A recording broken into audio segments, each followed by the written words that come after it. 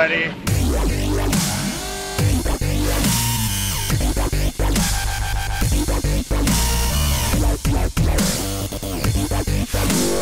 Hey guys, what's up? I'm Adam Kovic.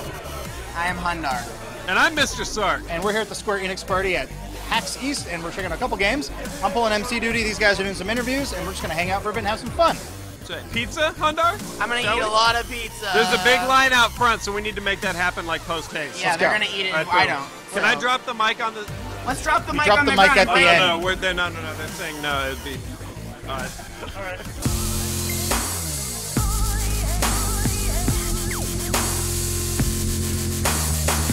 What's up, you guys? I'm Mr. Sark. I'm here at the post-PAX soiree we're throwing. I'm joined by Roberto, who is an expert in all things Agent 47.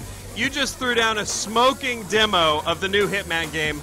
For anyone who's not seen your awesome live demo, explain what's going on with Absolution. With Absolution, we really wanted to push the boundaries of what Agent 47's capabilities are about. And what we showed in the demo now is two playthroughs of the same checkpoint. We really want to focus on his abilities and how they're at your disposal as a player from the get-go. We really also wanted to show you how the game reacts accordingly to what your choices are. Let's break down what you can at this point anyway of 47's new abilities, because you showed some of those.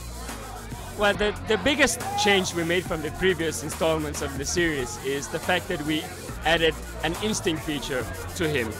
And it's really crucial to how the game is played and how the player perceives his options in the game world.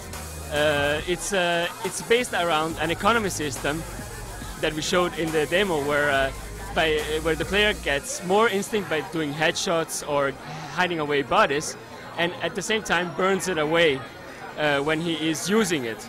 It's an instinct that tells him where enemies are situated in the world and where the predicted paths could be or other information.